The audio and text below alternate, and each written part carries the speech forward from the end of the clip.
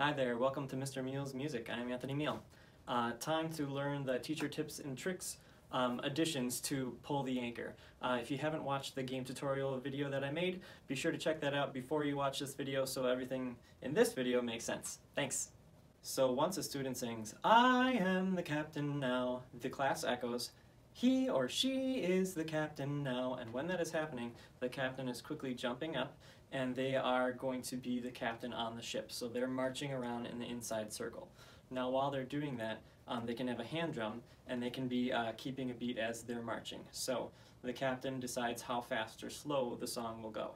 So the captain can be creative. They can say, "Pirates are coming, we need to have this song go quickly," so they could give a 4-beat introduction. They could go like this.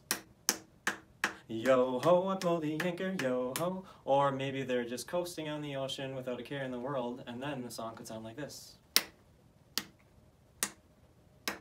Yo ho, I pull the anchor. The captain also decides how many times the song is being sung before the class stops. So before the captain even plays the drum, they hold up a finger to the rest of the crew.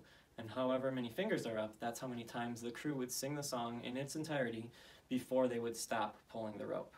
This makes it a little more unpredictable as to where the anchor is going to land around the ship, and the kids tend to like that.